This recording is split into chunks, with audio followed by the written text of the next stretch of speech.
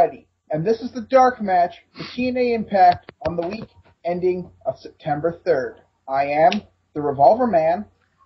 I am Christopher Says Dark Match's Mastodon of the Monotone. I'm Duos Angel. And I'm your foxy friend Backlash. And hey, how about that Iron Sheik? He's a crazy bastard, isn't he? Here's what he's got now. He's going back to one of his older whipping boys, and here we go. I wake up, take a shit, and it looked like the Virgil. Oh, Virgil! I thought he was going to go on Brian B. Blair or something. Nope. Yeah, probably Brain Blair. Yeah, there's probably the feud where he's feuding with someone and the other guy isn't feuding with him starts once again. Oh, Iron Sheik. Anyway, something less fun than reading Iron Sheik's insane ramblings, TNA Impact. And you know when we said last week that TNA needs to be less boring, this wasn't what we meant. This was an attempt to be less boring. I thought it was just an attempt to be TNA for another week. Well, it's boring in the sense that it pissed us off more than last week. This will have a lot more energy, if that's a positive we can say about TNA this week. It's going to cause us to be more forceful, more vocal, more angry. I have a high tolerance for their bullshit. Like, TNA's only ever pissed me off twice now. So if they've done something to piss me off, something is wrong. And with that, we start. Once again, we start off with Hulk. Oh, wait. They're actually outside the impact zone. I thought that should be mentioned at the very least. It actually looked like a pretty good set, I will admit that. It looked grander than the equipage that they usually have. I thought it was the same set they used for Lockdown. It's the same set they use anytime they leave the impact zone. So it looks it looks more professional. I will give you that. It's far more professional looking than the impact zone setup. Yeah. But anyways, start off with what else? Hulk Hogan coming out. If someone would give me a refresher course, did this guy have his sunglasses on or off? I believe he had them on. I think they were off. Why does he do this every week? I don't know, but we actually got a nice pan around the arena and a lot of available seats available in wherever the hell they were. Alabama. Somewhere in Alabama. Yeah. Alabama.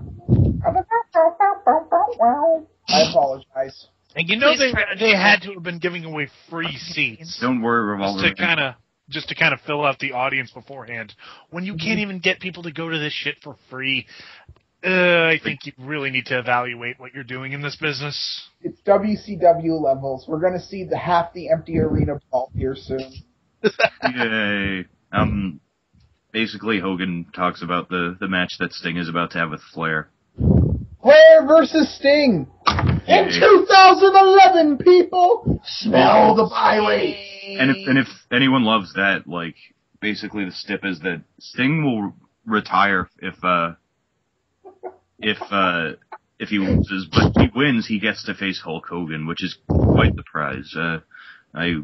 Please, God, no. You get to humiliate yourself and another person and possibly kill the other person in the midst of it. Oh. You know what really gets me about this? It's happening in 2 weeks on Impact. They have a pay-per-view coming up before that I am sure they do not have a full card for. Yes, but don't you know, the pay-per-view model is dying. It's already dead, according to the TNA higher-ups. My God. Why even fucking bother? They're still bitching about the network, which, as if that's a very first-hand priority, and as if we were even introduced to the network beyond Mick Foley, who's now out of the company. I honestly thought that plot point had been dropped. Well, for as far as I can tell, the network is just Sting. Have you ever noticed the network ever do not what Sting wanted them to do? Wait, I got an idea. What if the network is just Vince Russo's disembodied voice?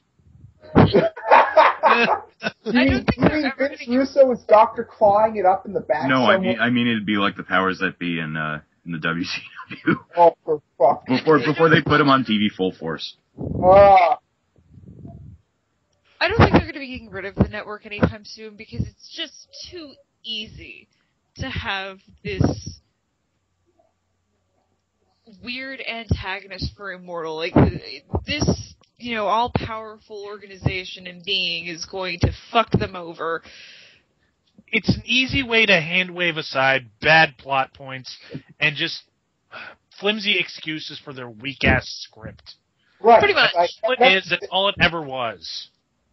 With allegedly Immortal having all the power, they need to invent a way for Sting to do what he wants. So, rather than tricking or convincing or whatever, they just have this weird group of people who somehow have power over Hogan despite not being involved in TNA, doing this shit, once again, always in Sting's favor.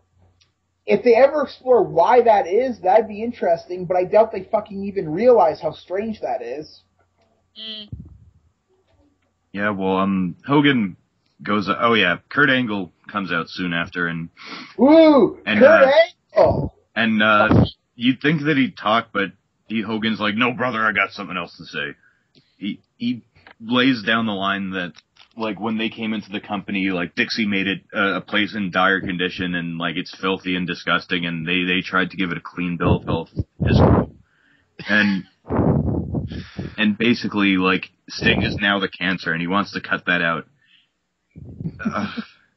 But by virtue of taking out Sting, like, Dixie Carter will never, which, like, again, the nonsense.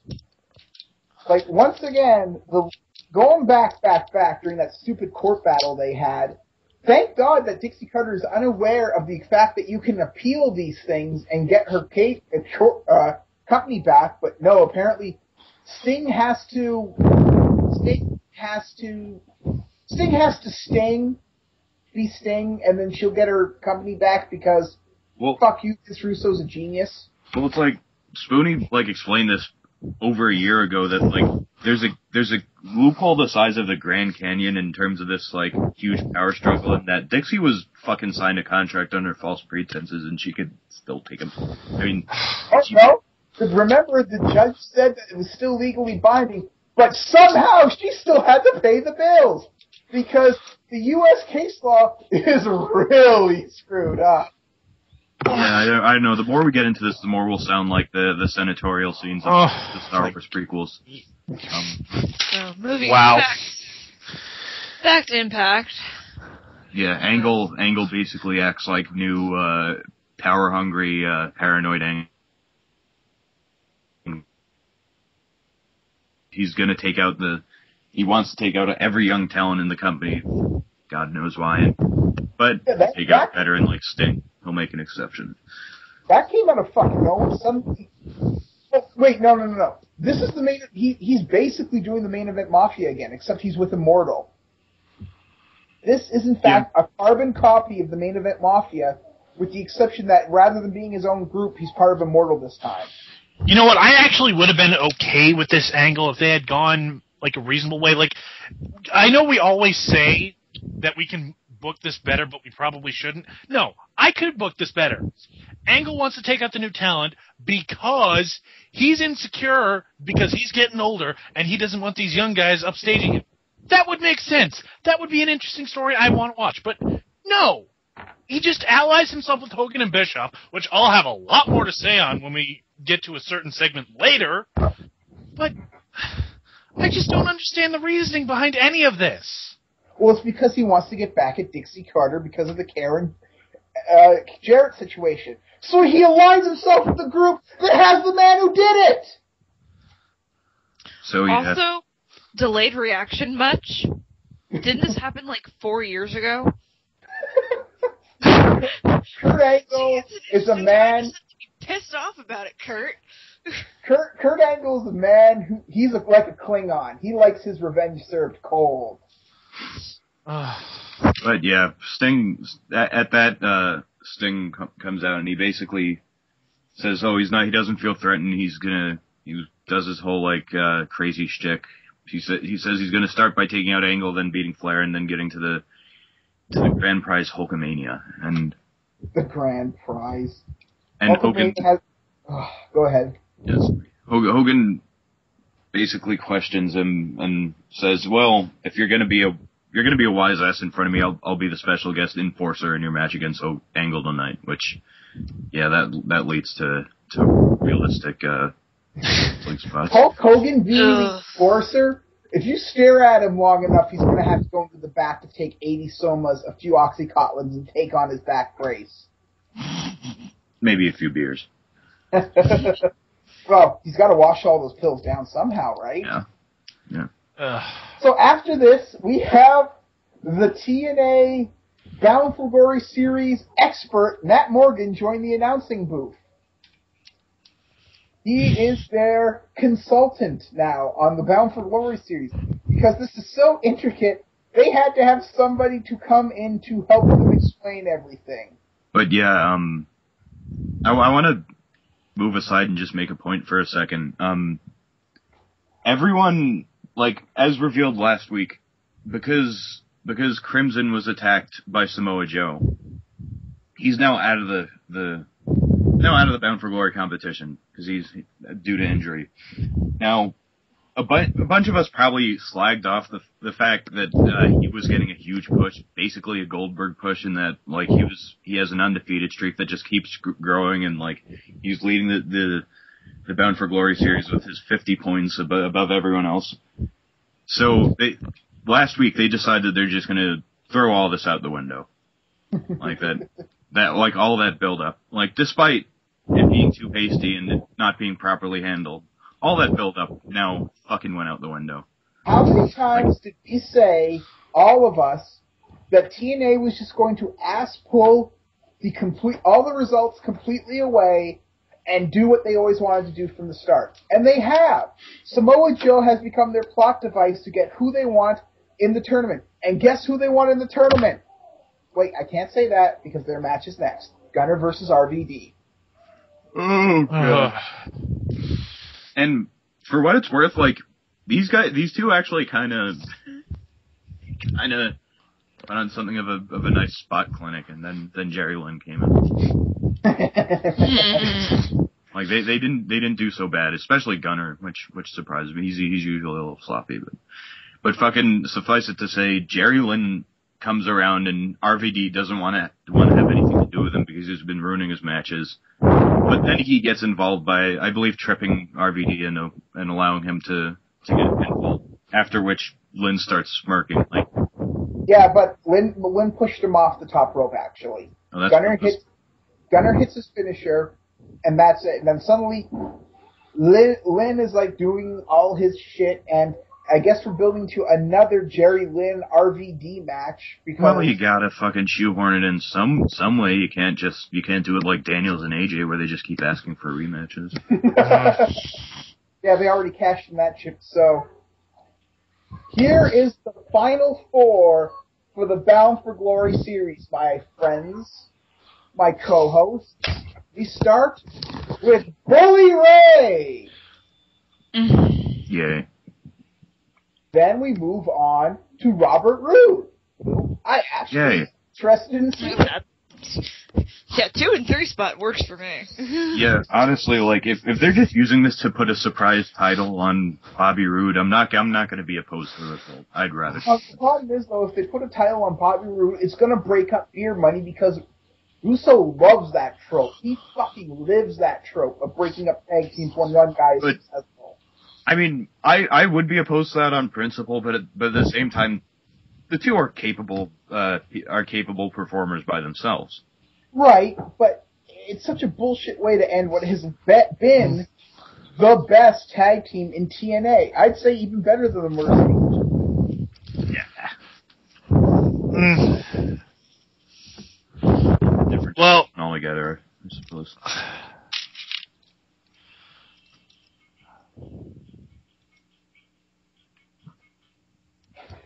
After that, it is James Storm, as stated before. And with the final Marker, Gunner. Here is everybody who is not.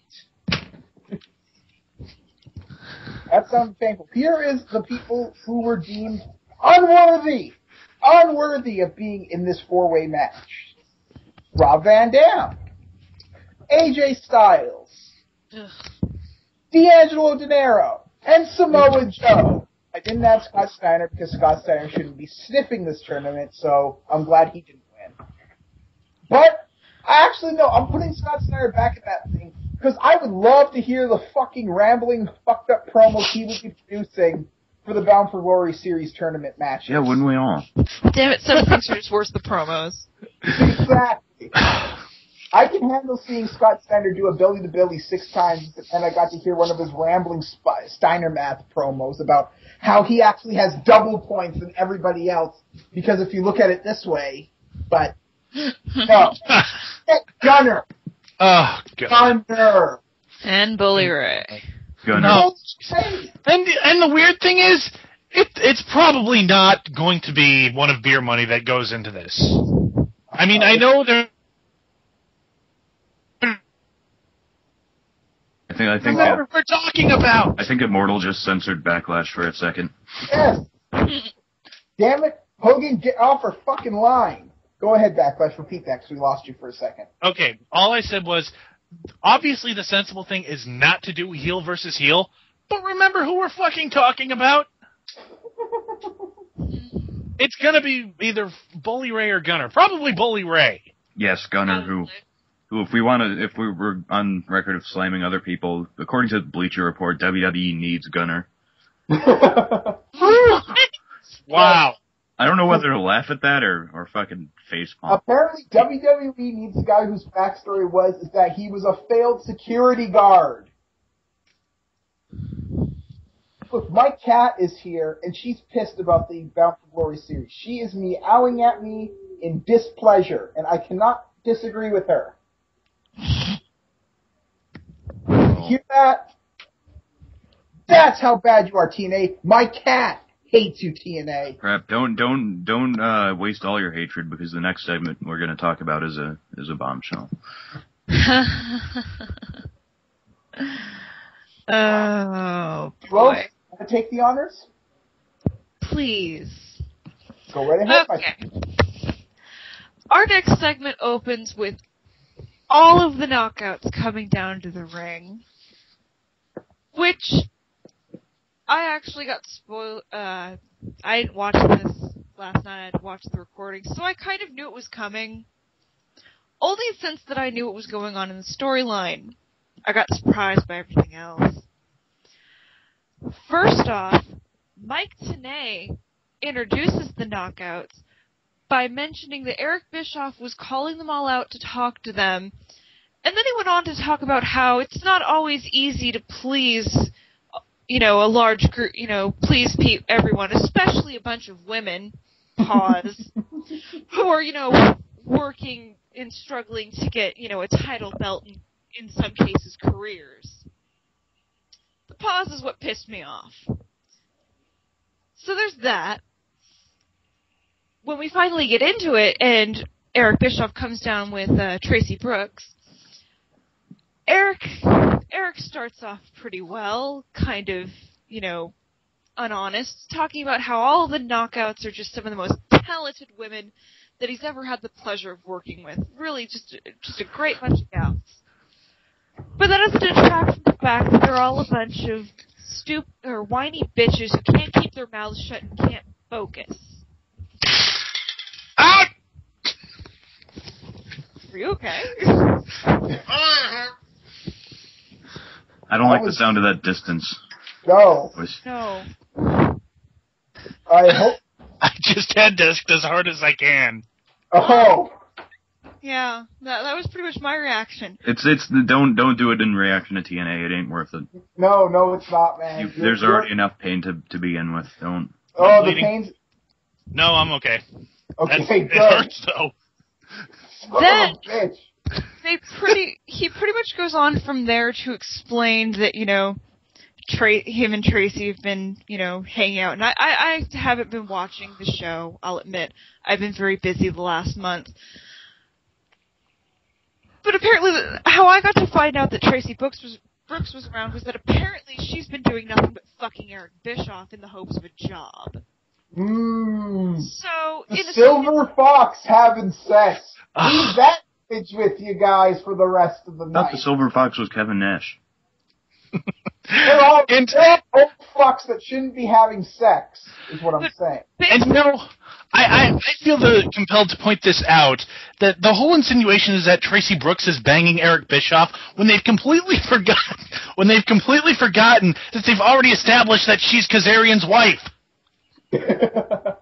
Ooh, and yeah, Kazarian is not getting screen time. I almost wonder if we should do a segment about that. Oh yeah, we haven't seen Kazarian in the longest time. Last I saw him, he was trying to get Eric Young to leave him the fuck alone. But go ahead. So basically, what we're to take from this is that women, in general, are a bunch of whiny, unfocused whores. That's all I got from this. And you know what? Go ahead.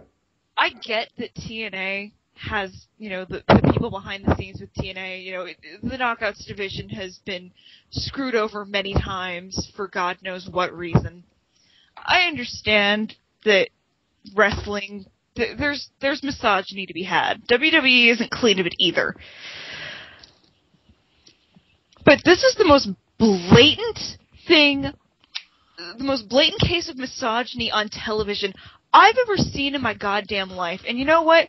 TNA, Eric Bischoff, fuck you. Fuck you for everything. Just no. The reason these women act like this is because the company makes them. This is the characters and the cards they've been given. You don't get to do this shit unless you actually want to give some of them a chance to be decent people.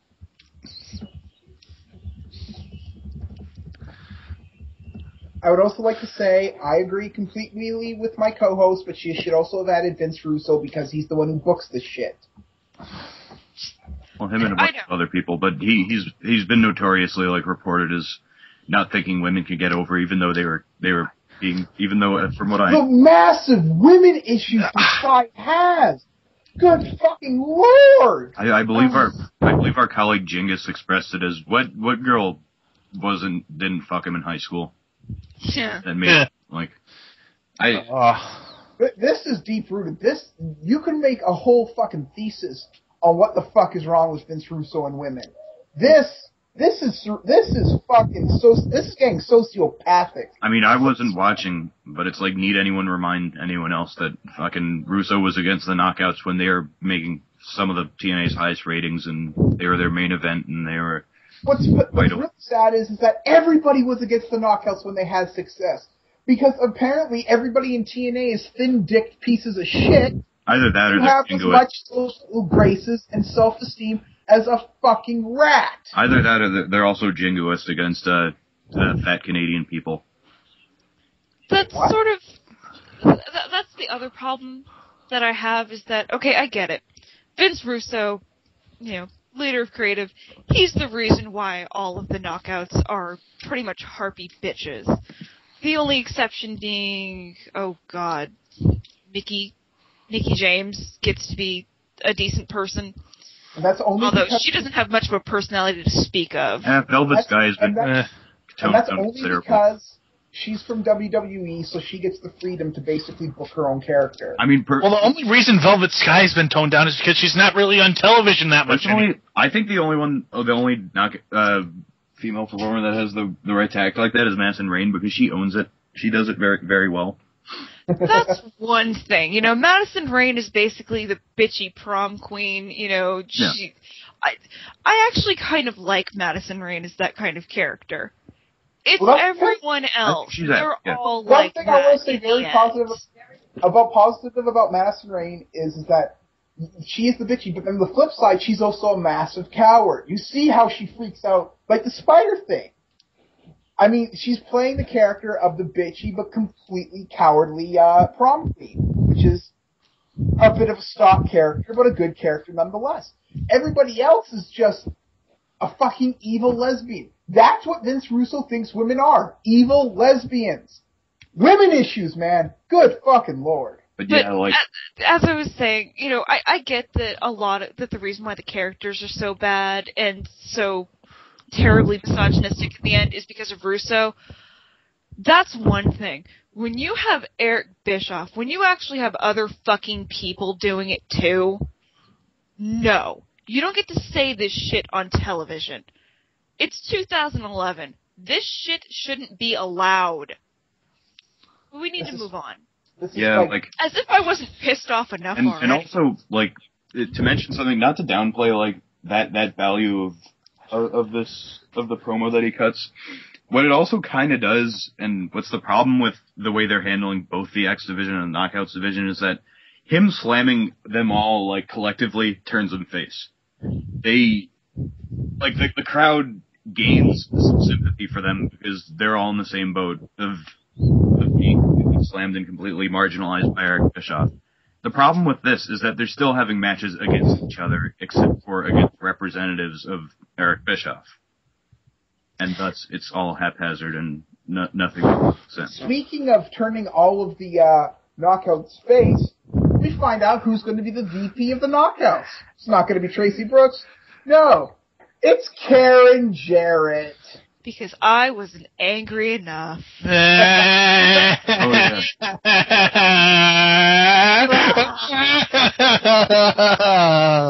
My head hurts. Jeez, you sound like Billy from Black Christmas.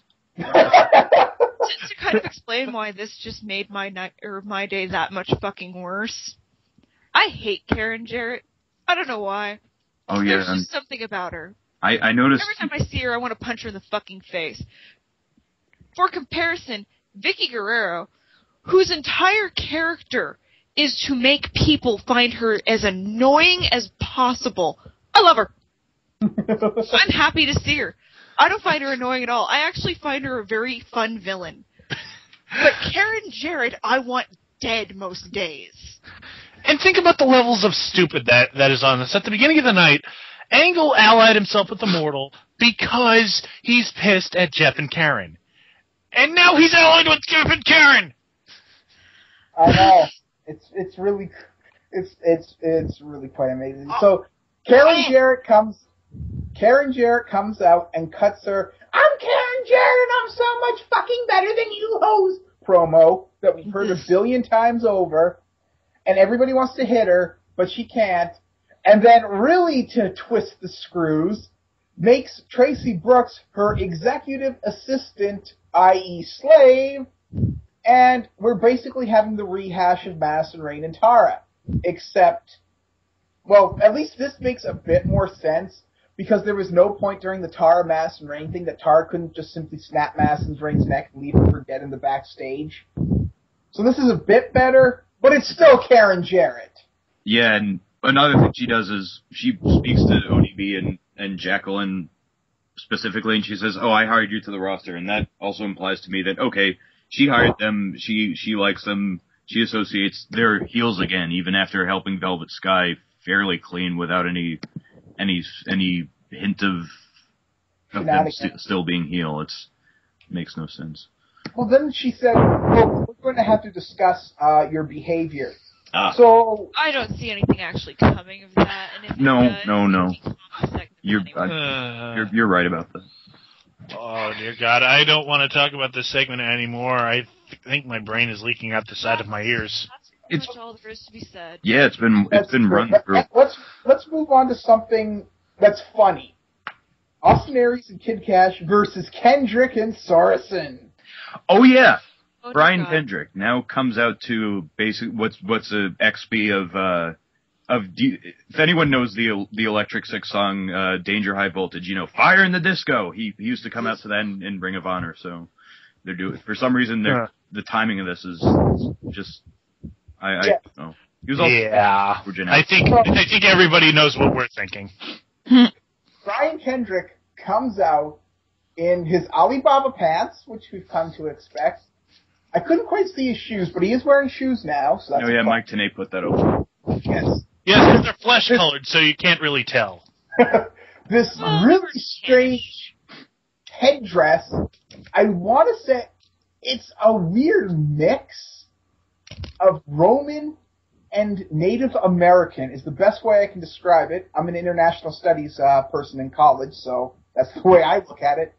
And a loincloth with a crescent and a star on it, like the Islamic crescent and the Star of David. Whatever the fuck that means. Yeah, maybe Kendrick is lobbying for peace in Israel. I don't know.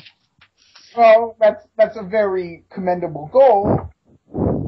I would not put that kind of message on my loincloth, especially a loincloth being worn outside his pants.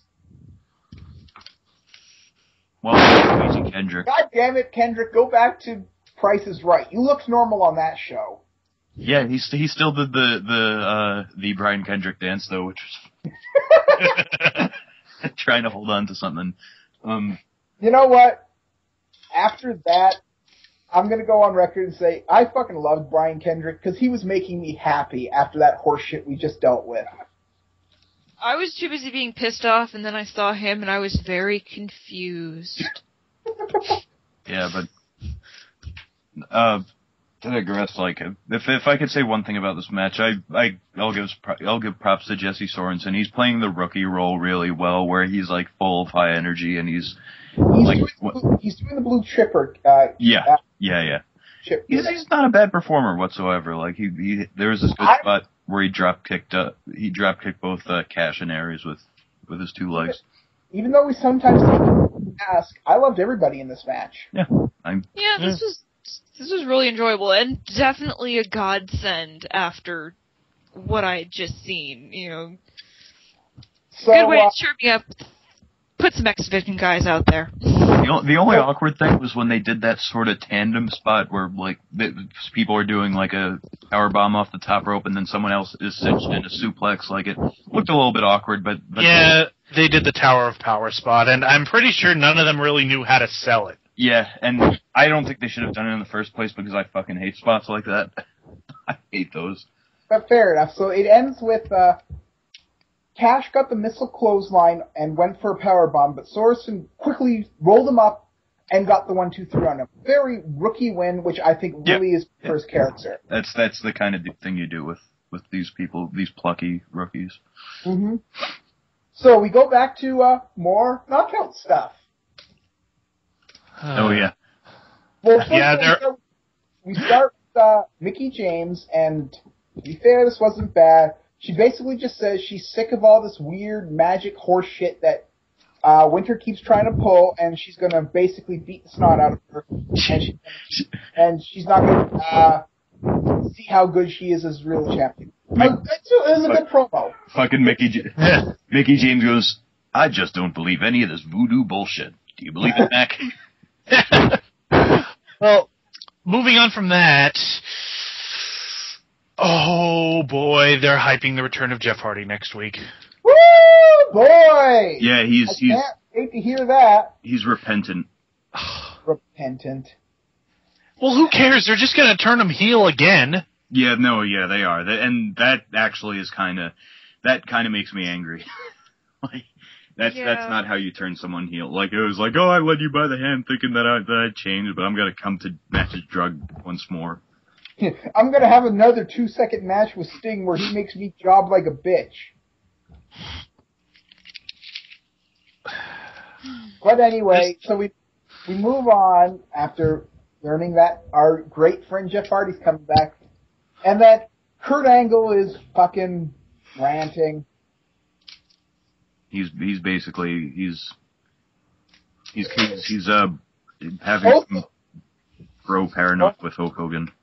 Mm-hmm. Hulk Hogan says that Sting isn't good enough, brother. We gotta go New York, and you gotta kill the whole network. So apparently Kurt Angle is going to suplex, or angle slam, or ankle lock, or whatever, Spike TV. Just a bunch of random suits. I would love to see, like, oh fuck, Whoever the fucking narrator is for Mansor's take eating an angle slam and getting put in an ankle lock. My ankle! Or those takes out everyone on to Deadliest Warrior. Yeah, those. Oh yes! Fucking yes! Oh yeah, but then the chunk kid would say, "Oh, but Randy Orton's RKO is better, man. I got to give the edge to that." Oh yeah, and in terms of Jeff Hardy, also like after Mike Tenay is very schizophrenic about the whole thing because like he promotes it as like Hardy making mistakes and having one more chance, and then like after the whole Angle Hogan thing about we're gonna punch us some suits, he says, "Oh, I'm really shocked that they're gonna give Hardy a live mic." Does anyone have spoilers for that show yet? No, I don't want to look at spoilers. I want to hear it live. Oh God, I just got to know what the hell happens. I don't care if I see it live or not. I just got to know. I actually remember reading spoilers and that like Jeff came off pretty well. Like that's all. Oh, that's all I got. Well, we're going to have to hold it together for a week. Yes, I'm sure Jeff. I'm sure the holds for a little bit, but so yes.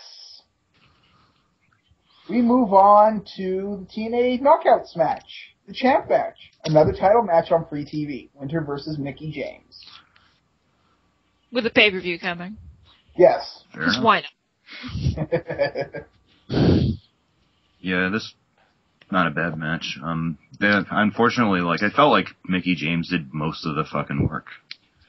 She did most of the offense. Like I don't think Winter had really had too many impressive spots, and like most of her shit was just like getting Angelina involved. But I thought that was actually pretty funny when Angelina tried to get involved, and she like literally throws the belt into the ring for Winter to catch it, and then Earl fucking Hebner like scores an interception and throws her out. Earl fucking Hebner. I thought that was pretty good. Well, I noticed that kind of became a theme, that the refs are actually physically trying to stop interference rather than just staring at it and going, "Oh, DQ." No, it's just Earl. Yeah, it's really just Earl. Even though last year, like after they had that Orlando screw job with fucking Angle and AJ, he was like, "I just screw people because I like screwing people and I like money."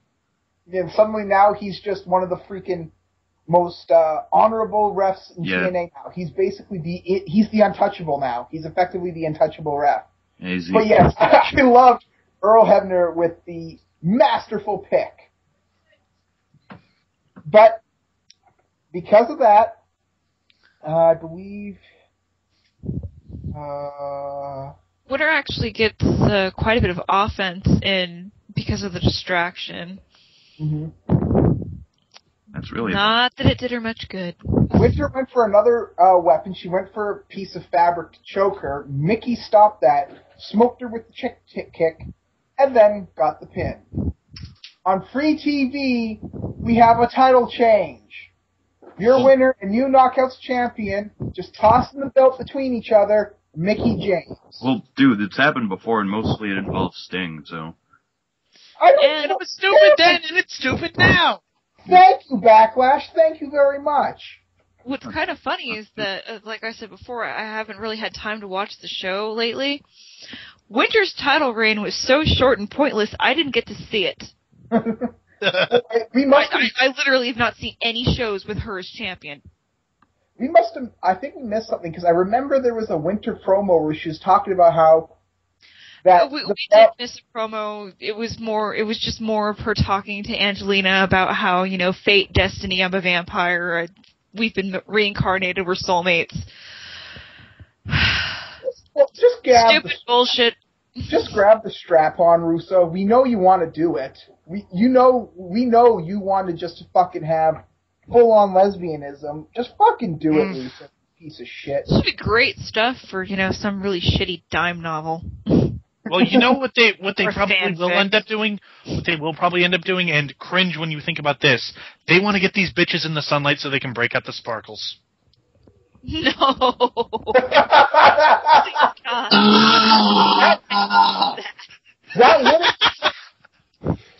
It's not an episode of something that pisses Mo right the fuck off. That would actually explain why every time Winter and Angelina are together, they only seem to have just a single candle's worth of light in any of the scenes they're together, unless it's out on the ring. They're building up to the sparkles. They're also building up to you hear just like you see the shadow of a bed and it's rocking and then the bed breaks and. Fuck you, Russo! Seriously! Do they have the budget for that much body glitter? No. Because that's a lot of fucking glitter. You know what they're going to do, Duos? They're going to make Winter and Angelina pay for it themselves. No, I think they should just like... Or they'll just stick rhinestones to her face. Or all over her body, and she'll be the unofficial white queen of TNA. Oh, anyways, so after that, we get the joys of Matt Morgan coming to the ring. Yay. Yes, because he wasn't entertaining enough during the Bound for Glory match. No, he's pissed. He's furious. He's angry. He's calling out Joe. He doesn't like the fact that Joe's ruining the Bound for Glory series. Not the Bound for Glory series. It's such a time-honored tradition. How dare Samoa Joe fuck with that thing we've been doing for 3 months? How dare. And isn't Matt Morgan still supposed to be on the injured list? Yeah. Great way selling whatever the fuck he was injured. What was he supposed to be injured with? Torn pectoral. Yeah, he doesn't even have the sling anymore, which admittedly makes sense, but still, it doesn't. It seems like the injury's gone. I guess so. Fuck. Well, at least it was something saying. Knowing TNA now, they probably said his heart has literally been ruptured into 2 pieces by something, but he comes back the next week.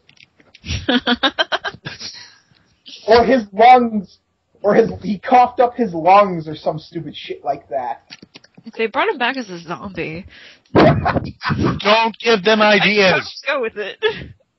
Anyways, Joe comes out, and he's basically attacking anybody who's around him because he's, I'm Samoa Joe. I'm gonna be fucking leaving this company in 3 months, so screw all you motherfuckers. So then they just fight. Matt Morgan and Samoa Joe brawl throughout everywhere. What's interesting about this is that there wasn't really any official match going on, but Samoa Joe made damn sure to knock the ref into the barrier as fast as possible. Which took the ref out for the entire segment. Because apparently, did Matt Morgan bring out the ref? I can't remember. There was a ref, and Samoa Joe pushes him into the barrier. The guy rolls into the barrier and apparently knocked himself out. It's a ref. Referees will take out any of these referees. It's a ref. They really need to give them. They need to either institute a fitness policy or just give them some armor. Have them show up in that bear caught suit. But yeah, in case you guys didn't know, the refs are pretty much any ref is pretty much Mr. Glass in kayfabe terms. Pretty much. So after that, we get Robbie E. and Rob Terry together. Oh, God, I'd head desk again if it wouldn't kill me. Well, no, that was Rob Terry, wasn't it? There's light involved in this promo. Well, yeah, there was Eric Young who was there for like 5 seconds promoting the match. That he's finally officially defending the television title again. I mean, I know I enjoyed the Scott Baio storyline, but goddamn, it would be nice to see the man do some actual wrestling. Yeah. You know that he's dropping hard to Robbie E, though. You know Robbie E is going to be our new television champion. God, no, I don't think so. I don't know about that. And then because he's the television champion, he's going to form his own Jersey Shore clique. For some reason, I get the distinct feeling that ratings go up whenever an Eric Young segment plays. Oh, no question. I don't think they would have kept airing that shit if it wasn't doing good. I have to say, I fucking love Eric Young's hobo beard. He is that hobo beard. That beard, my God. It looks so full. It looks like you could hide shit in there and it would never be seen again. For extra fun. Go ahead. For extra fun, during pretty much the entire time that he was on camera, he had weightlifting equipment above his head, like an entire bench. He was lifting that. He was just holding the bench above his head, and he looks fucking ripped. He must be really working out hard. He looks as big as I've ever seen him. You guys agree? Yeah. Yeah. He looks much bigger than he was, say, working Team Canada or World Elite. I don't care. He's Welsh. I don't even. Is he? Don't misconstrue. Welsh is I don't know why I said He's that. part of Team Canada. No, he means Rob Terry. Oh. About who's in Mexican America, and then think about what you just complained about. What? What are we talking about? I don't know. I think Moving on. I think we've somewhere along the lines of miscommunication occurred. Yes. Probably. That was not my fault. I'm kidding. No, I will not go back to that fucking Karen Jarrett segment, even though there's something there I wanted to mention. But backstage, once again, it's more of the massive desire undertones between AJ Styles and Christopher Daniels. Our second married couple. Can these two just kiss already and get it over with? Yes. Well, Hey, if the lesbians don't get to actually go that far, nobody does. We gotta keep things fair. Yeah, but the thing is, AJ Styles and Christopher Daniels are far better than any of the lesbians are. A more interesting relationship, to say the least. No question. Lots of passion and history and all that jazz. It's almost time, and he's not going to hold. AJ is not going to hold back. That Christopher Daniels better not hold back, because he won't. Bow chicka bow chicka bow wow wow wow. yeah. Seriously, this has to be an accident. It is. Russo must just be writing this. Everybody's looking behind him with like the kind of concerned faces, and Russo's completely oblivious that he's booking Brokeback Mountain 2, the wrestling arena. Maybe War Machine is sending him suggestions and just hasn't told him. Jeff Jarrett involved. Oh, you just wait. So, after we get past that, once again, lots of sexual tension on TNA. Lots of sexual tension. Did you know 20% off everything on Shop TNA this week? Yeah. That sounds kinky to me. Don West pimping the crap out of Shop TNA. Don West. That's what I think of when I think of Steamy. But the Jeff Hardy's his name is being circulated around backstage once again. Like Styles brings that up with Christopher Daniels, and it's kind of funny because AJ makes a comment like he's like, well, I guess in life it's just all about third, fourth chances, you know. Probably more than that with Jeff. Oh, Jeff! If you count his first TNA stint, good lord. But anyways, moving on, we finally get the Christopher Daniels AJ Styles rematch on free TV. Well, actually, before that, Hogan is bitching about Jeff Hardy now, and since there's only one of him and 7 of Immortal, they're gonna probably be a presence around his return. So now it's yes, and that reminds me when he called for all of Immortal to basically group up. Abyss just stood there looking kind of confused. I guess he's going to be breaking up from Immortal, I guess. Yeah, essentially. And that's what I wanted to see. It's fucking Abyss face turn. It's only as subtle as the opening to Heavy Rain. Someone's going to die. Anyway, so after that, we get to the Christopher Daniels AJ Styles match on free TV yet again. Is there really more that needs to be said? They've had so many matches together they're great, but there's only so many it's not. Them. Well, it's like I feel about this the same way I felt about Christian versus Orton last night when I was talking about that. Like, basically, love both performers. Do not hold them against the fact that like their match has been done like over and over and over and over.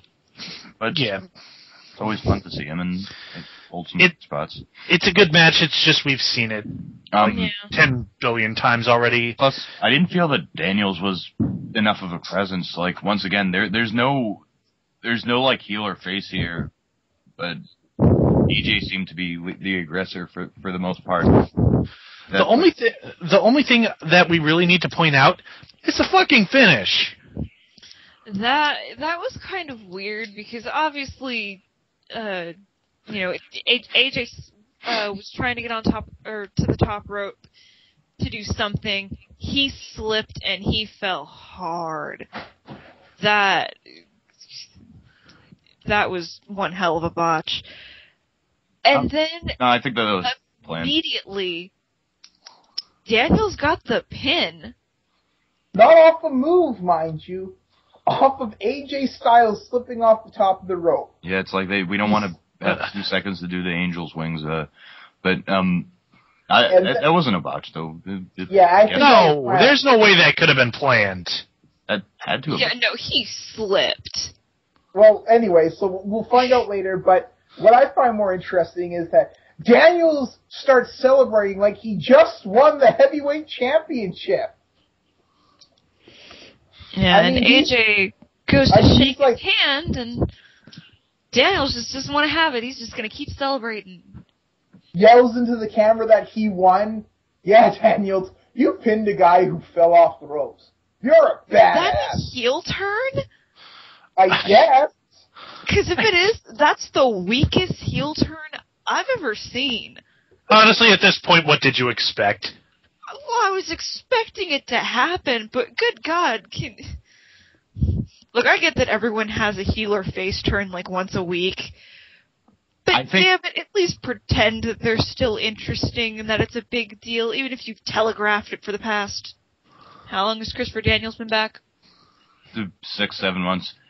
Yeah, basically the entire time. Honestly, like, I'm going to say something about this that has the potential to amuse me very much. I don't think he's going to turn full heel in that he's going to be such, like, a force to be reckoned with against AJ Styles. I think he's just going to be kind of a dick now. Like, they're going to still have their same locker room segments, and he's going to be like, by the way, remember when I won last week?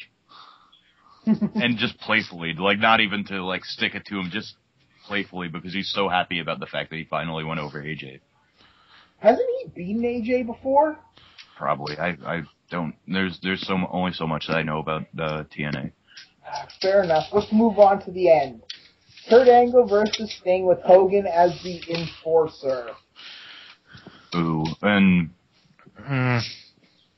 surprisingly, but this was what, like 7 to 9 minutes, and they made the most of it.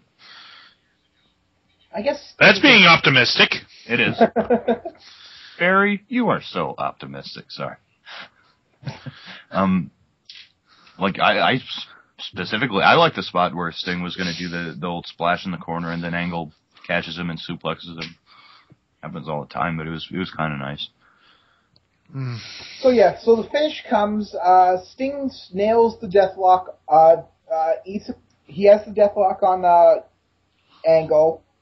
Hulk Hogan calls for Gunner to come up with the chair, but Brian Hebner just intercepts that. He stops him dead, and Gunner kind of looks at him like, I don't know what the fuck to do. So Angle's tapping. Hebner misses it because he's dealing with Gunner. And can I say that on this spot, Brian Hebner really had to try and not look at the match, because what it looked like was that he and Gunner were having a staring contest. It was that sloppy in execution. Especially considering that Angle was clearly hitting with its whole force, the tapping out. So you could probably have felt that in the impact zone, let alone being in the ring with it. But whatever, Hogan nails Sting with the chair, and Sting no-sells it, which leads to my joke that Hulk Hogan is so fucking weak, when he hits guys with chairs, they don't hurt anymore. And wait, the hilarious part about this, Gunner is standing on the outside wondering, the boss is in trouble, should I do something? I should do something. Oh, we did that joke last night. Fuck. Anyways, Someone mentioned on Twitter that the chair shot that that Hogan delivered looked like a pillow. It really did. And Sting sold it as such. But then Hogan throws down the chair in just the right spot. Angle sneaks up behind him, grabs him, drops him with the Angle Slam on the chair, and Angle wins. Then suddenly, all of Immortal comes rushing out to beat the crap out of Sting. And then guess who makes the save? Mr. Anderson. The person who hated Sting for how long? Anderson! Complete with a baseball bat, which, by the way, symbolism! Making his second shocking return in 2 weeks. It's amazing how he keeps making returns like that. That's quite the talent.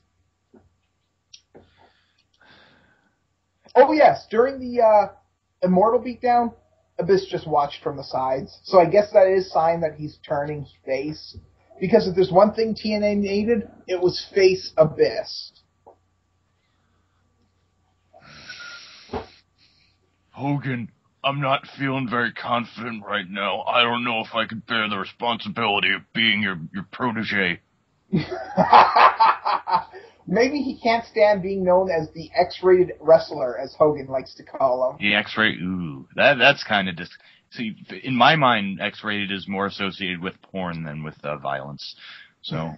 Yes, but apparently that means Hogan is calling Abyss the next TNA porn star. Ooh, backdoor to the Abyss. Ooh. Ooh, isn't that a fucking thing of night terrors? Oh, yes, thank you for that.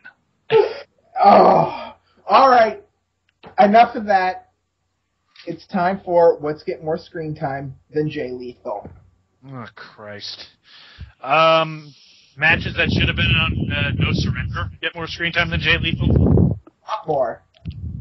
I gotta go with my fallback. Time-traveling lesbian witches still get more screen time than Jay Lethal.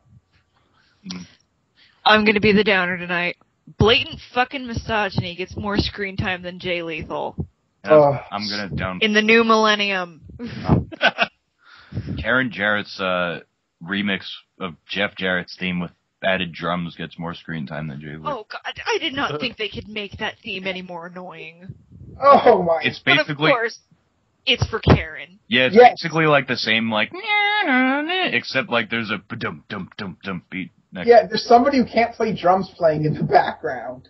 It's horrible. Yeah. It doesn't suit her to begin with, and nothing suits her. I'm not looking forward to having to hear that.